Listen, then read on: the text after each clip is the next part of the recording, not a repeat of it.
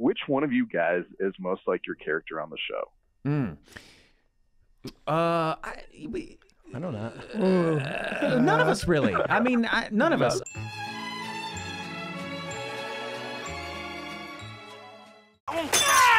This is amazing! Look at this! Bro, you could chop a camel right in the hump and drink all of its milk right off the tip of this thing. It is so fucking funny what he's talking about, chopping a camel in its hump and drinking its milk.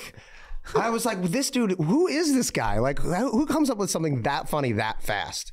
It was probably a combo of me not knowing whether or not there was actually milk in there. You know, like doing the riff, but also being like slightly unsure. Like, is it water? Is it milk? Is it just like, is it just a cellular growth? What's in there? What's in that camel's hump? I don't actually know. Is that a French press? Sir, how much for that fine-looking French press? We don't need a French press, Dennis. What do you expect me to do? Drink gas station coffee all the way to Grand Canyon? I don't think so, asshole. One thing I did pick up on was the French press, getting the French press at the Italian market, because that came from a very specific, I did a road trip from Alabama to Los Angeles. I was like, you know, driving across the country, you gotta have coffee, right? But the coffee at like gas, this is before there was a Starbucks at different exits, right? So the coffee, you could really only get coffee at like gas stations and stuff like that. So I was like, I'm gonna bring my own coffee grounds and bring like just a little personal French press, and I'll stop at the gas station, I'll fill up, I'll go inside and I'll ask where the hot water is, you know, for tea and stuff.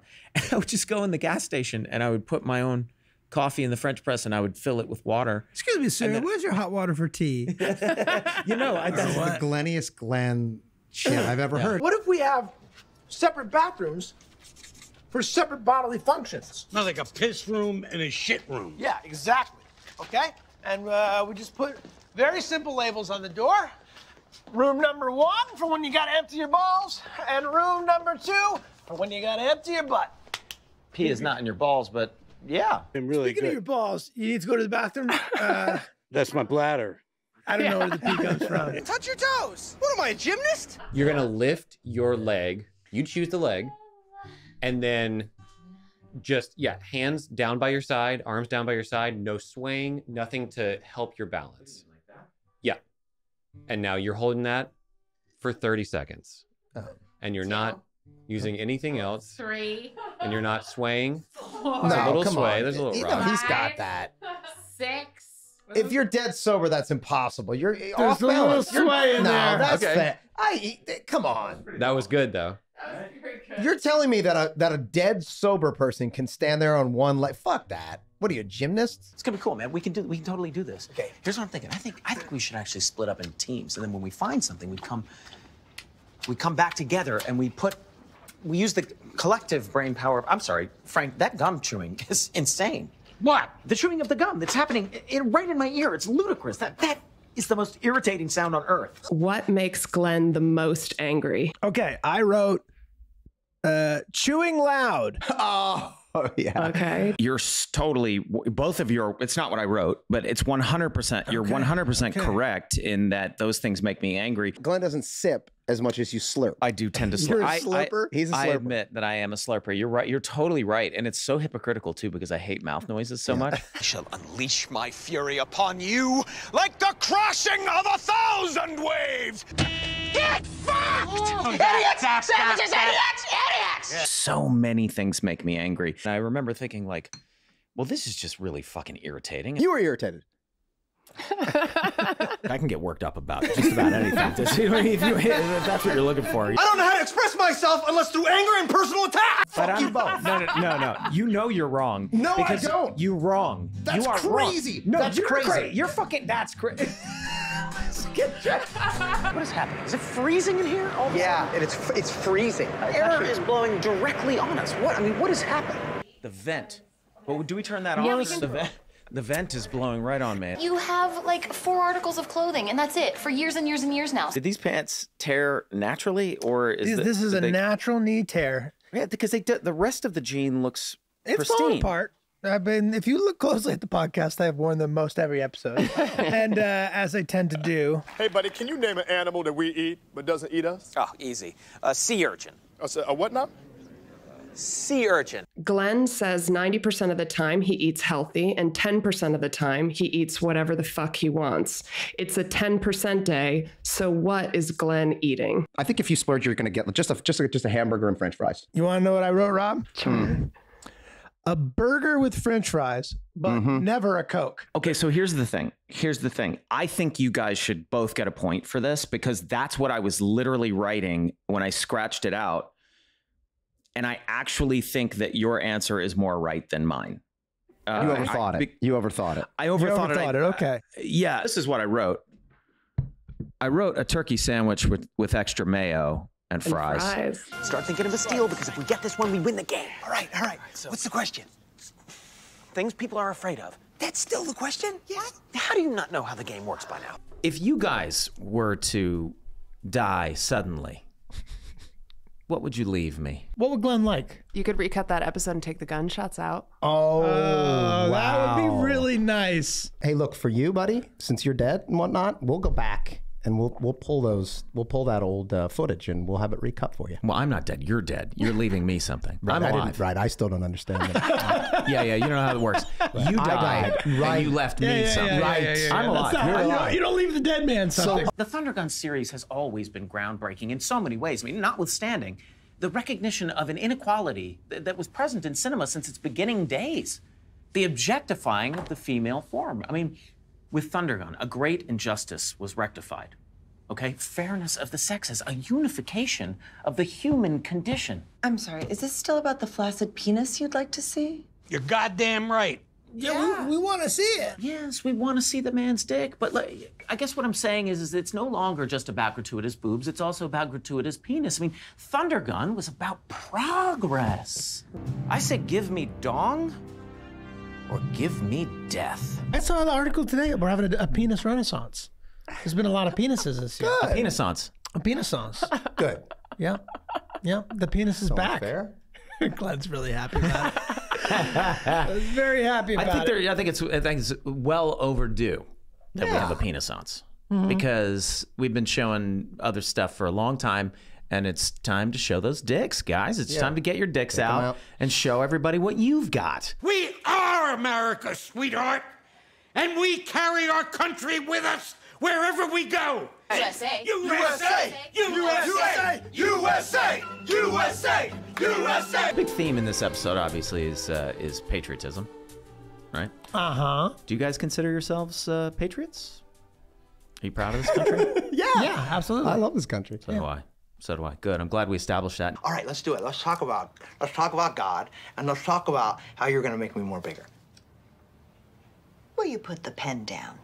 And this, a well-placed pen can have quite an effect on a man like him. This must have given him quite the thrill. I bet he tried to suck on this. Did he? Huh? It's okay, Doc. You can tell me. He's always sucking on the pens in our apartment. Glenn, how many times have you masturbated? I'm not gonna no comment. How many times? You're not going to dignify that question with a response. I'm not gonna dignify that. Is it between 0 and Daniel Day-Lewis wouldn't zero? say. He just wouldn't say. Daniel Day-Lewis. Is it between 0 and 5? Leave the Zoom. How long have you been there? The Riverside. I got in last night. Oh, so it's between 1 and 3. Relax.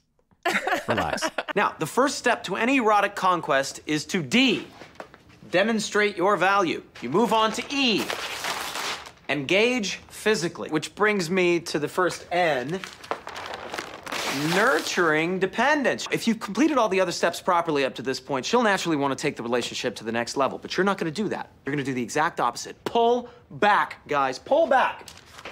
Which brings me to the second N, neglect emotionally. Inspire hope. She thinks she's broken through my tough exterior and coerced affection from a man who was afraid to love.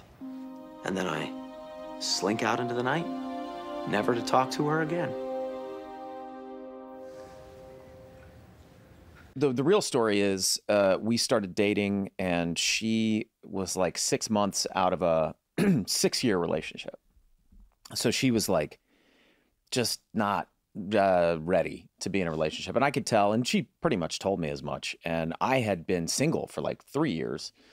And you know, wasn't like trying to get in a relationship. But when I met her, I was like, oh, this isn't the kind of girl that I just want to date. Like this is like serious girlfriend, possibly marrying material. And she just wasn't ready for that. So we dated for like, I don't know, 3 weeks. And then I actually called it off because I was like, I don't want to just date you. And this feels weird. And I feel like it's, you know, like we're just like, it was a dynamic that wasn't quite working. And I was like, I don't want This is a good move. This is a Howerton special. You saw that she was going to do it first. Dennis system. And you said no. You said no. You knew, you saw the writing on the wall and you were like, this woman is great. She's going to tell me to fuck off. What I'm going to do is I'm going to tell her to fuck off first. Well, yes. But it was also, you know, I was aware. I was aware in the back of my head that like I was doing something arguably sort of impressive.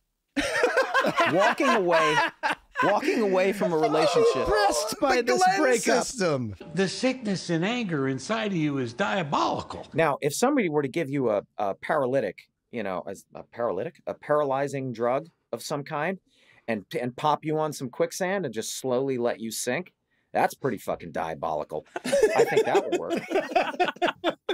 We drove Nikki Potnick's car into a tree on Kelly Drive. And we really did smash Nikki Potnick's car into a tree. So I miss you too, bud. With the touching, none of that. I enjoy touch, I think, more than even you guys. Definitely more than you. I'm a hugger. I'm fine with a mutually accepted touch situation. It's when it comes out of nowhere. It's more when it comes out of nowhere. I just am easily startled. You know, I'm like a, like a muskrat. I'm more ready to scramble than I am to strike. Guys, my mom has lung cancer. Oh, God. You know, geez, that's just terrible. What the hell is that, dude? That didn't sound very genuine. No. Sorry, what was I supposed to do? Oh, what are you doing? Are you kidding me? Are you screwing with me right now? No, I'm sorry. I think the cancer thing, for whatever reason, it's just not grabbing me right now. I also think there's something interesting about empathy that's not necessarily like intellectual. Like if you wait, explain empathy to Glenn.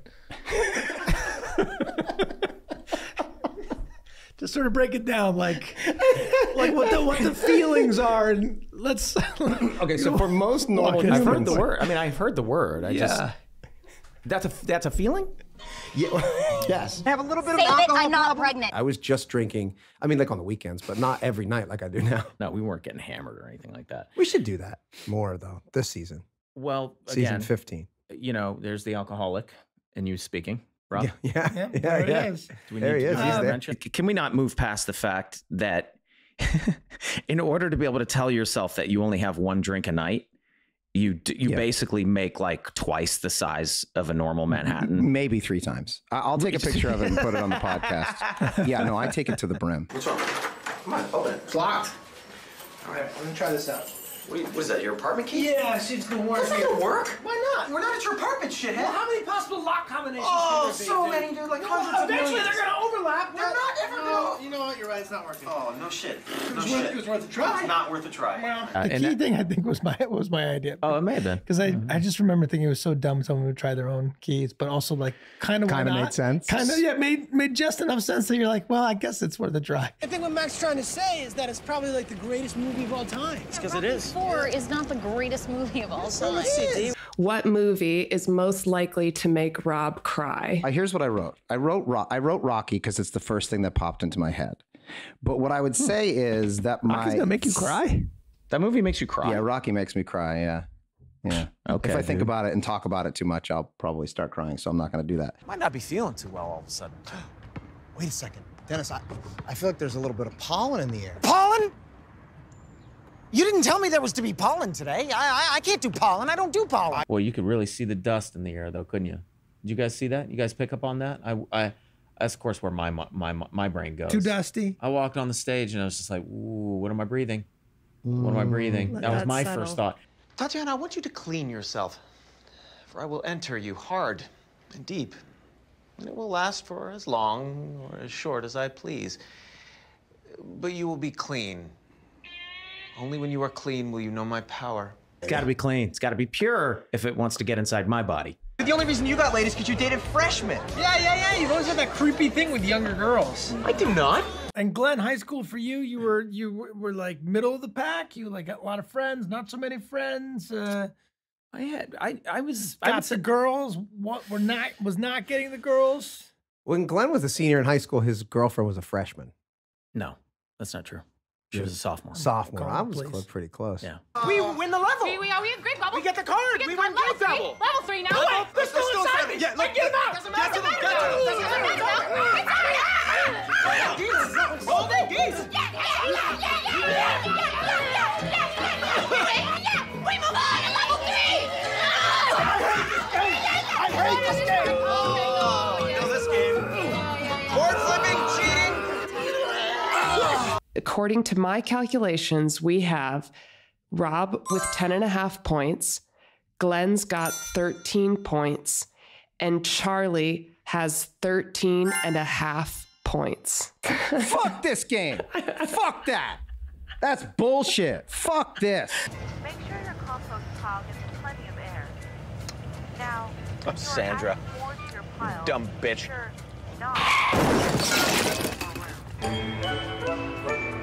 I didn't cause any damages, Yes, you Dennis. did. Yeah, not to the exterior of my car, but to the interior of my car. My interior is ruined. Guys, so I'm sitting at a red light, at a dead stop, and Frank rams into me out of nowhere. And now he's saying he's not going to pay for the damages. None of the damages were my fault. It sounds like all of the damages were your fault. I mean, Frank, how are we even talking about this? You rammed directly into somebody from Dennis behind. was eating a bowl of cereal. What? He was eating a bowl of cereal when I hit him. And it spilled all over the interior, and those are the only damages to the car. You were eating a bowl of cereal? Yes. While you were driving? Yes. It's not that crazy. That's not what this is about. Well, it's a little bit about Yeah, it. there's a high spill factor if you're driving. Actually, with it's a bowl. lot about that. Well, come on. It's the, I don't have to justify myself to you. Yeah, sometimes I'm upset and I'm all fired up. And Like you were fired up about the cereal thing. You were fired up about it. You were genuinely upset. You and I were amused. my car was destroyed. Sure. You and I were amused by how upset he was. That's a fun. Not That's a about- fun thing to walk into, right? My car was destroyed, and I come in upset about it. My friends are laughing at me.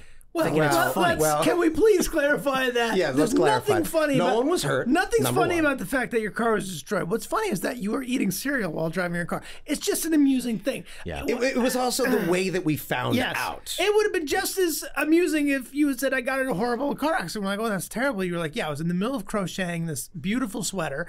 Like, No, wait, you were crocheting a sweater and driving a car? Like, yes, but that's not why I got into the accident. So, And you were very specifically upset about the fact that the interior of your car was destroyed, not the exterior. The exterior got pretty banged up too. I'm but sure. It was And the that- interior. It was the. But that's fixable. The interior. If you came in and you were like, I got rear-ended, no one's laughing at you.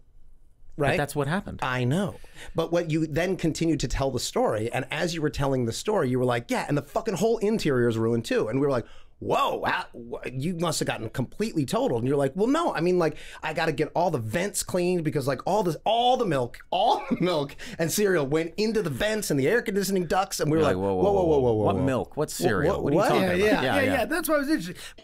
Okay. I just killed 3 very large rats that were stuck in glue traps. Good work. No, that's not good. I am done with rat detail. That's by far the worst job in the bar. That's why we call it Charlie work. No, dude, not Charlie work. There's like an emotional toll that comes out of this. Oh my God, I just found a rat's nest, slaughtered about 200 of them.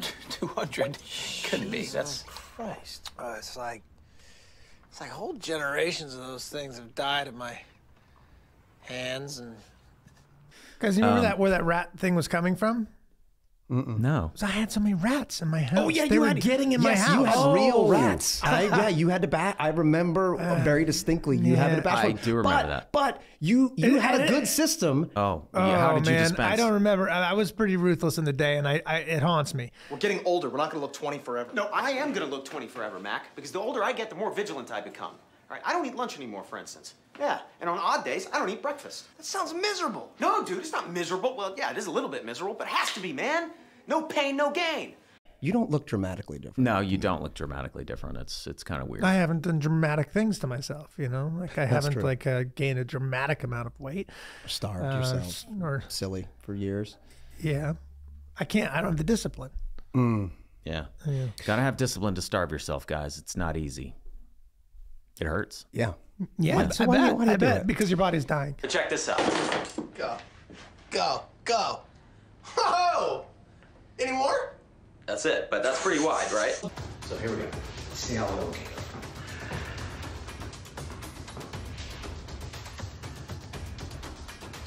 You know, I don't think I can go any lower than that. Otherwise, I think I'm seriously gonna hurt myself. But that's pretty low. Never gonna give you up. Never gonna let you down. Never gonna run around and hurt you. Never gonna let you down. Never gonna run around and hurt you. Never gonna make you cry. Never gonna say goodbye. Never gonna tell a lie and hurt you. I've had a tea egg before. I've had a tea egg, which was an egg that was boiled in tea, and it was delicious. It tasted like tea? Yeah. Very good. You're blowing my mind. I've never heard of that. A tea egg? Yes, yes. What is this? It's from the other cultures, man. What culture? Japan. Oh. And Chinese. Chinese. Chinese. Okay. I don't know. Chinese tea eggs. Yes. Chinese tea eggs. And then My do God. they? Will you They're find if they simmered in a savory liquid with star anise, Well, that's why cinnamon sticks, and peppercorns. Star anise. But do they peel the egg before they boil it? That's what we need to know. No, you can't peel it How do before you peel boil an it. egg Before you boil it. If you peel an egg before you boil it. What are they saying?